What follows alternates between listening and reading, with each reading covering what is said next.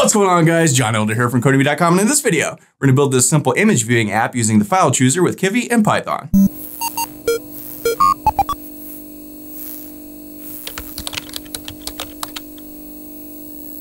Alright guys, like I said, in this video, we're going to build this simple image viewing app using the file chooser with Kivy and Python. But before we get started, if you like this video and want to see more like it, be sure to smash the like button below, subscribe to the channel, give me a thumbs up for the YouTube algorithm, and check out Codemy.com where I have dozens of courses with hundreds of videos that teach you to code. Use coupon code YouTube1 to get $30 off membership with all my courses, videos, and books for one-time fee at just $49, which is insanely cheap. Okay, a few videos ago, we looked at using images with Kivy, and we just sort of hard-coded an image in. But what if you want to sort of look up different images, sort of navigate around, and do other things?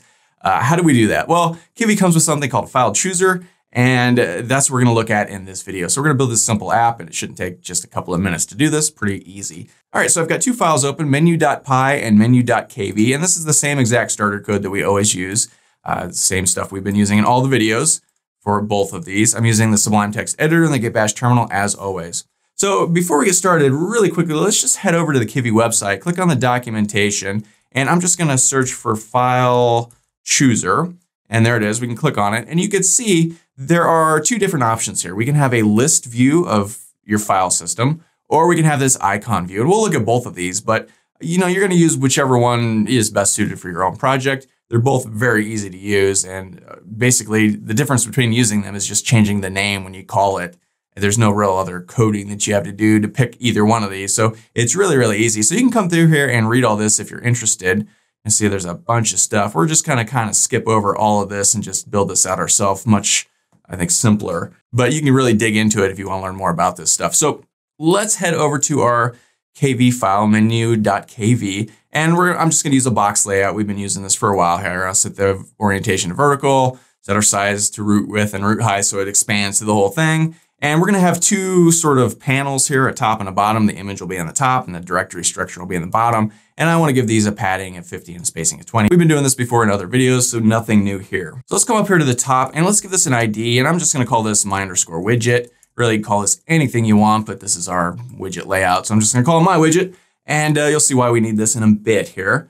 And so we could come down here and inside of our box layout, we can just start to use this. So to use the file chooser, we just call FileChooserIconView. Now I'm saying icon view because, let me pull this back up. I want to start out using this icon view, and it's FileChooserIconView right there. If you want to use the regular list view, you would just call FileChooserListView instead of icon view. And really that's the only difference. So we're going to start out with the icon view. Now we need to give this an ID. And I'm going to call this, I don't know, file chooser. Give it any ID that you want. It really doesn't matter. Okay. So strictly speaking, if we just save this and run it. So let's go ahead and run this.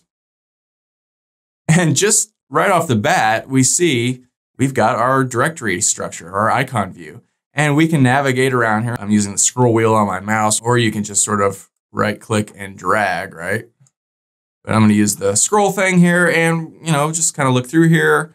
Here's our Kivy new directory, click it once. Here's all of our files, and pretty cool. So this doesn't actually do anything at the moment, but it's just that easy to sort of start to use this thing. So, all right, now we want to actually do something with this. So when we click on one of those directories or one of those files, we need to sort of grab that and do something with it. So let's call on_selection. And now remember, we called this my widget. So I'm going to take that and go mywidget.selected. And then what is going to be selected? FileChooser.selection. Now, why is this FileChooser? Because that's the ID we gave this here. So whatever this thing has chosen, whatever you've clicked on, will get put into here, and then we'll get slapped into mywidget.selected. So, okay, now we've got that. Now we need to head back over to our menu.py file. And instead of our my layout widget, we need to define selected, right? And remember, that's my widget.selected, we're calling, right? And this passes self. It also passes the file name, which is, I suppose, going to be this guy right here. Okay. So inside of here, let's give a try except block just to play nice here. And let's also go accept.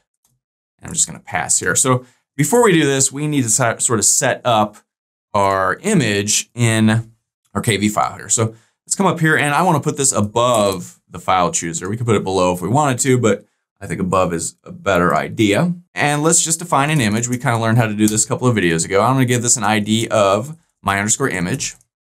And we're going to give this a source of nothing. So we can put double quotes or single quotes. And remember, we looked at this a few videos ago. You can check the link in the comment section below to the playlist to see the video on using images. We give this a source to say where is the image located on our computer. Well, we're going to get that from this thing right here. So, okay, remember we called this my image. So now we can reference that. I'm going to go ahead and copy this. Head back over to our try block here, and let's go self.ids.myimage.source. And we want to set that equal to the file name. And this is actually a Python list. We want the 0th item in the file name. That's the thing that we selected. That's the file name that's getting passed in through here. Okay, now that should be it. So let's go ahead and save this and run it.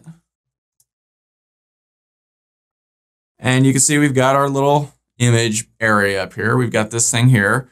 Let me scroll around here and find some images. I think I've got a bunch in our GUI directory from our Kinder course. And we click on images and we click this, boom, it pops right up. And we can sort of play around with this. And just that easy. Whoa. So very cool. My floating head, that's disturbing.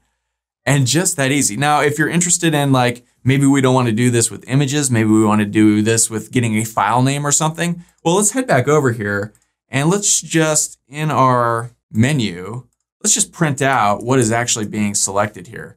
So we can grab this same file name right here, and let's just print that out. All right, this will print it to the terminal. It'll see what's returning when we click on a thing, basically. So save this and run it. So we can pull this back over, scroll down to our GUI directory. You just single click to open these things and images, and then click it on Aspen. Look at this as aspen.png. It even has the size of the image. Very cool. So now if I clicked on this, so it should print it out to the terminal when we close our app here. So if I close this, boom, you see it prints out C:/GUI/images/aspen.png. Basically the absolute path of the file you're clicking on. So if you want to do something besides images, like if this is a file you want to open or whatever, you have the path. Now you could just use your regular Python to do anything you want with it. So just sort of keep that in mind. So very, very easy. And if we go through this again, we're just creating this little function here, selected. It's in our main My Layout widget. We just pass, and we've looked at grabbing IDs for things. So this is the IDs of my image, which is what we defined right here in image, and the source, right? We're going to set the source of this to this file name. And we can comment this out now. We don't really need to print that every time. So, and that's all there is to it. Very, very simple. And we're grabbing this file name from right here, our FileChooserIconView. On selection, we're grabbing the selected FileChooser selection, and that's it. So I mentioned in the documentation here, there's also a FileChooserListView. If we want to look at that real quick, to use that, all we have to do is change this from FileChooserIconView to FileChooserListView. Very complicated, right? So let's run this guy again. And now we get the list view. And same thing, we can scroll through here and let's find our GUI directory. There it is. I can click on it, it opens. And I can come back up here to find images. And then boom, same deal. Very cool. So that's the FileChooser. That's the FileChooserIconView and the FileChooserListView. That's using it to grab an image and slap it up on the screen very quickly and very easily. We got a little image viewing app here. It's not much of an app, but you know, we're learning little steps at a time and very, very cool. So that's all for this video. If you liked it, be sure to smash the like button below, subscribe to the channel, give me a thumbs up for the YouTube algorithm, and check out Codemy.com where you can use coupon code YouTube1 to get $30 on memberships and pay just $49 to access all my courses, over 47 courses, hundreds of videos, and the PDFs of all my best-selling coding books. Join over 100,000 students learning to code just like you. My name is John Elder from Codemy.com, and I'll see you in the next video.